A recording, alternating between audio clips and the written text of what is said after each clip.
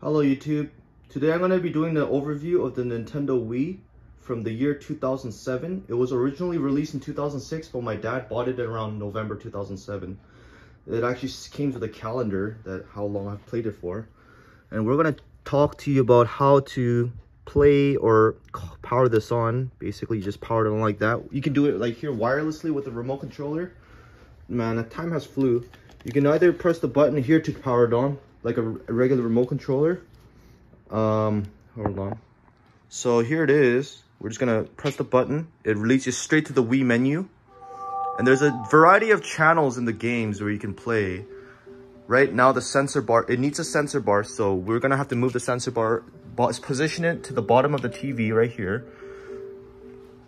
I remember when I made a video back in 2009 to do a sensor bar hack with candles, but anything that has LED lights or candles is right. The sensor bar is right over here, where the remote controller can definitely automatically like have a censorship for the screen to have a cursor viewed on it with the remote controller. At the time in 2006, it was a very new thing at the time, and people were amazed by the technology advancements that they have made since GameCube. Basically, you can do it to virtual consoles, like you can play older video games for NES, Super Nintendo. You buy at the Wii Shop, but they don't sell that at the Wii Shop anymore. You can play the actual CD game on the first channel. That's where the CD goes in. You can create your own Miis. You can do pictures, photo channel, Wii Shop channel, many different type of virtual consoles, forecast news that don't work anymore.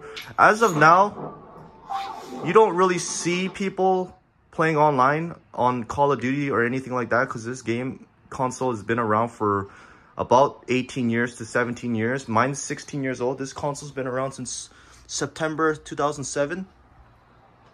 So as you can see, the overview of this old school electronics now, it's considered an old school console at this time. It's the Call of Duty World at War. I remember playing this on Xbox 360, and it was really exciting at the time when it came out. And basically you could see that the overview is playing like much better graphics than the N64, obviously.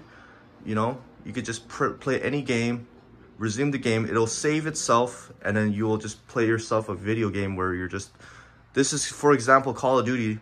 There's other games like Wii Sports and Mario Galaxy where you can check them out, where you can actually like use swinging motion to do tennis or baseball or bowling or other things like that. But this one, you just point and aim for shooting people, like soldiers, Japs, German soldiers. You have to use a sensor bar to you know, follow your opponents. Right now I can't do this with two hands, but you get the idea. That's pretty much the overview. You can you can insert CDs by inserting it right here. The eject button's right here, the reset button's here, the power button's here, and that's pretty much it for the overview.